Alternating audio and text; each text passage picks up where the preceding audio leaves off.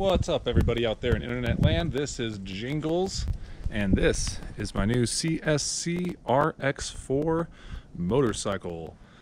This is the first entry in my video blog about my adventures on this bike, the modifications that I do to the bike, as well as the repairs that I'll eventually probably need to do down the road.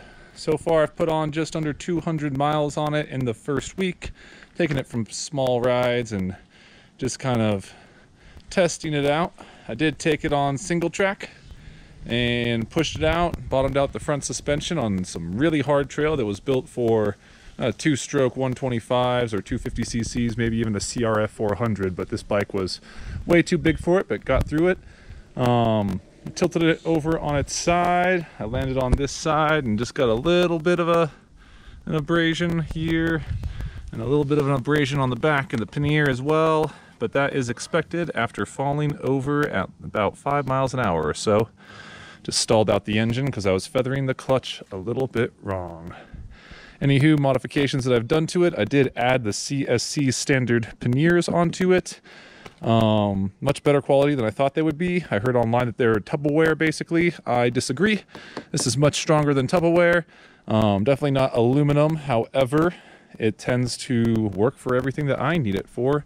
And the fact that these crash bars extend out about an inch further than the actual case itself, I can imagine any tumbles that I get, this is going to take more of the abrasion than this corner down here. As you can see, that's exactly what happened. Right here, it took most of the impact, and then a rock did hit it down here and it slid just a hair down below.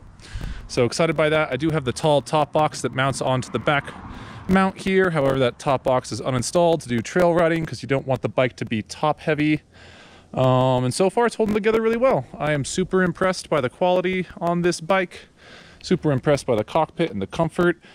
Kind of give you some idea of myself. I am 6'2", about 190 pounds. This bike does feel a hair small in comparison to a KLR, but it does sit a lot more comfortably. I could see someone probably all the way down to 5'5", 5'4", easily fitting onto this bike and still being able to tiptoe it on the ground. Maybe even 5'3", still being able to tiptoe it, depending on your inseam.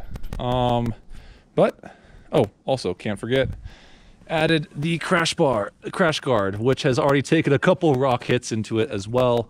And I'm still also bleeding in the brakes. They are not that strong as of now, but that is expected on any new disc caliper brakes. If you were not aware of that, you should be. You got to bleed in your brakes correctly. So take them lightly at first, take them down hills a whole bunch, and really feather them. That's how we're going to break those buggers in. But anywho, I will have more rides after a period of time, and I am based in Flagstaff, Arizona. So as you can see, it is fall time up here. It's early November, and I'm going to be riding all around the mountains up there, up into Moab, Utah, Monument Valley, Bryce Canyon, down to southern to Saguaro National Park, and I mean basically everywhere that's within 500 to 1,000 miles. Anywho, hopefully all are having a good day out there, and I will continue logging as I go along here.